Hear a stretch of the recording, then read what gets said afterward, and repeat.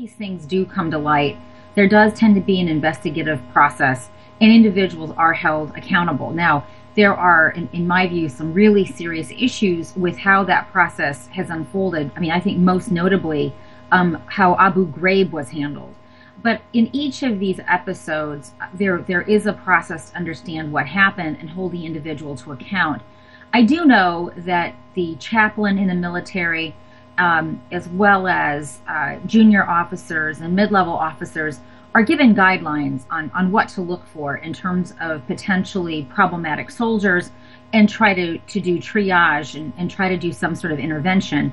It's clearly not enough. And as I said, I think that when I look at this, I see it within the context of many other things that our soldiers seem to be doing that suggest a breakdown in leadership. And I'll also add that there's a misalignment. American publics think that our troops are out there to do peacekeeping or peace delivery, but what they're actually doing there is actually combat, right? Their friends are being blown up. And so I think there's a disconnect between what we're being told is a hearts and minds mission and what they're actually encountering as combat.